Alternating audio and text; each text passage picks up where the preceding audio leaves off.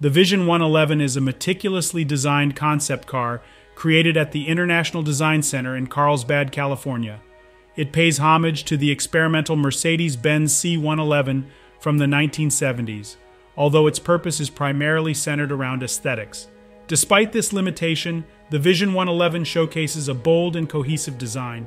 The influence of its predecessors is evident in various details of the show car.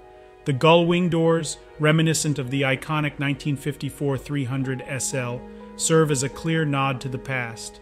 Additionally, the oval-shaped front end with 3 hash-mark vents and the dual circular taillights on the pixelated rear graphic establish a visual connection to the C111.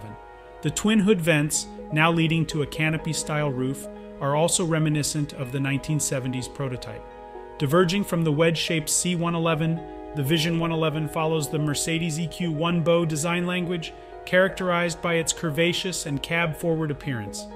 The fuselage-style body seems to rest on an aero kit, which includes front and side splitters, as well as an aggressive rear diffuser.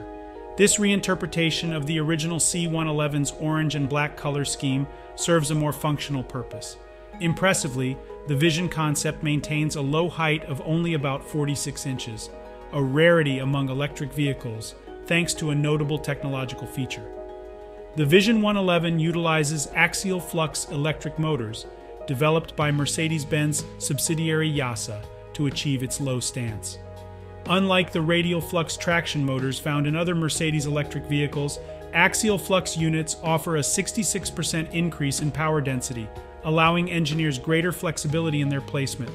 The bulged wheel arches on the Vision 111 suggest that the axial flux motors are positioned near the wheels, potentially featuring 4 individual motors, resulting in a total power output of 1,000 kilowatts or 1,300 horsepower.